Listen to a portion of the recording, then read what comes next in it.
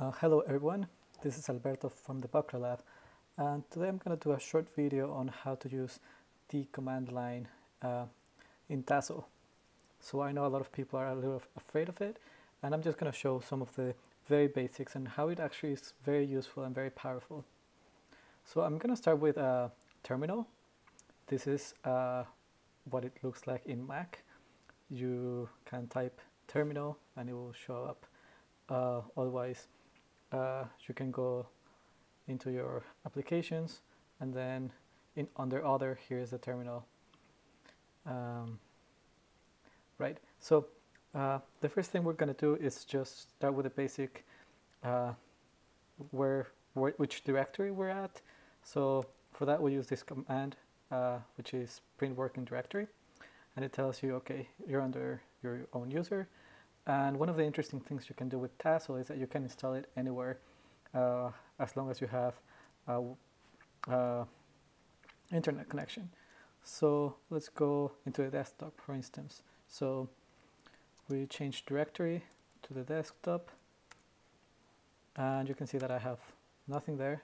At ls, it's print a list of things that are in that directory, so I currently have an empty desktop. And what we're going to do is we're going to use Git. Git is a piece of software that you're going to need to download, and essentially what it does is that it allows you to have several people work on the same project and contribute to code independently, and essentially you have one that has a version control. So it's very useful for software development, and among others, you're welcome to go online and see more about what it does. So what we're going to do is type git clone, and then we're going to put the online residence of the TASSEL 5 standalone code, which is bitbucket.org/tassel-5-standalone.git. So we do that, and what it's saying is that it's going to clone it into our current directory. It's creating this directory called TASSEL 5 standalone. It's going to take all the things that are online. This process will take a different amount of time depending on your internet speed, and we're going to be able to run it from wherever you are. So if you're using a server that doesn't have TASSEL installed, you could just go ahead, and if it has Git, you can do this, which is very useful. Also, you don't have to be under your applications directory or any sort of installation path. You can just do it in wherever. Just do it somewhere it makes sense to you. Right now I'm doing it in the desktop because it is easy to see and show.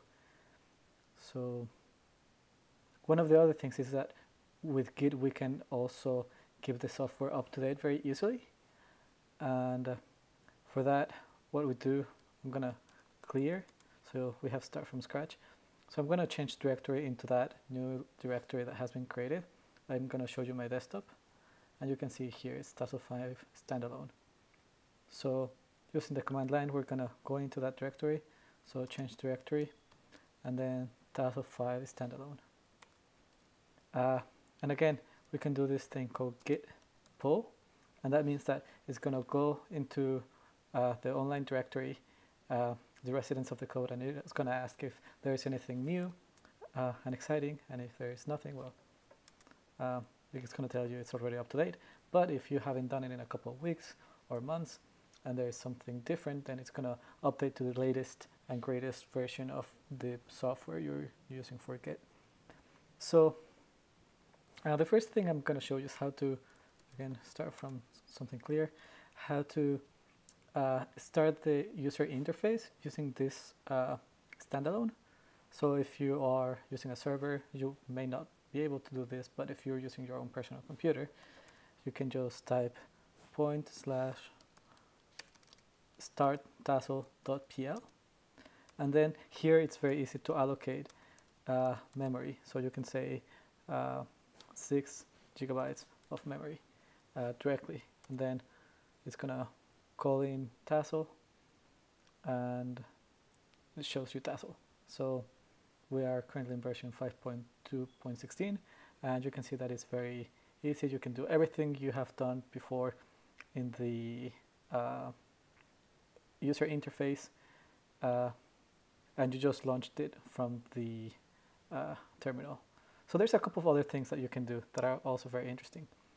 So here it tells you the version, the available, the number of processors I have in my computer, and I allocated memory here by saying 6G. So we can start the sim command, and we can start doing some interesting things. For example, I can say dash import guess, and that's gonna guess what thing I'm gonna give it.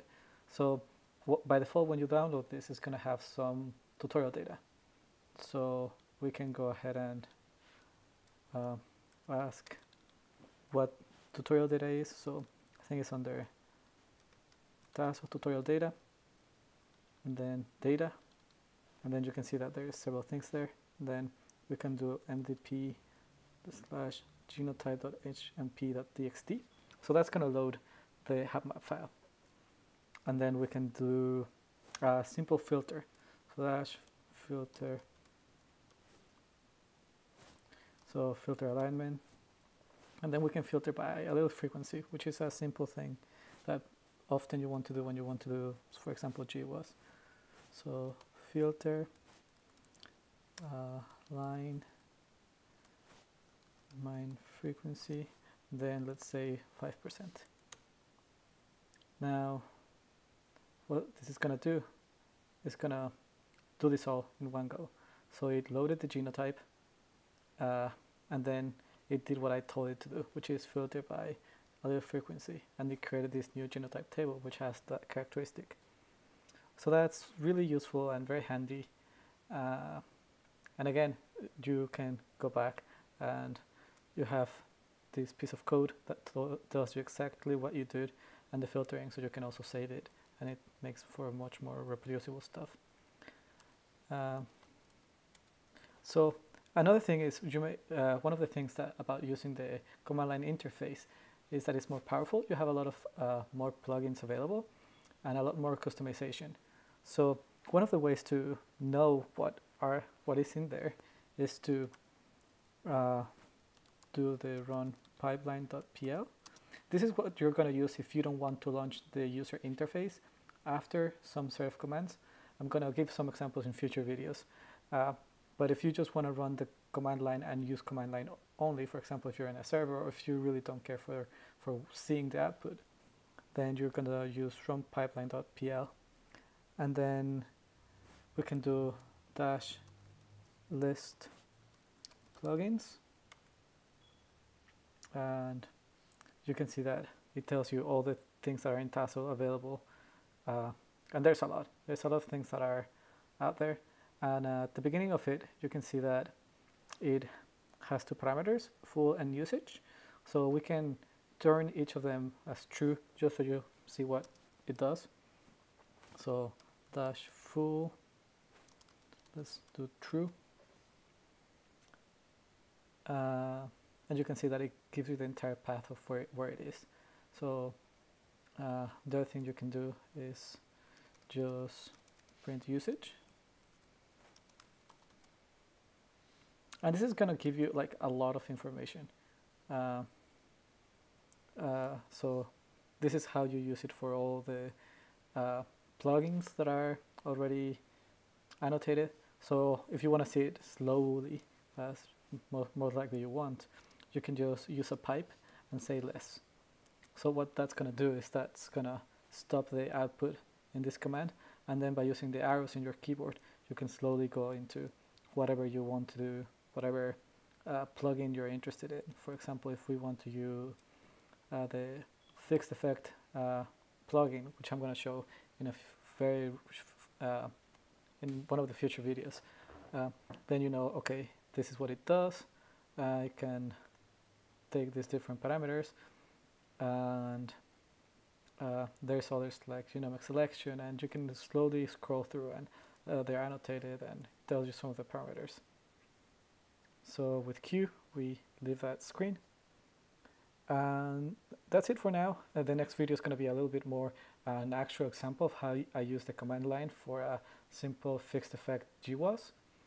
And then I'm going to be doing some videos with the user interface and also the command line so that we understand what is happening and some basic filtering and GWAS.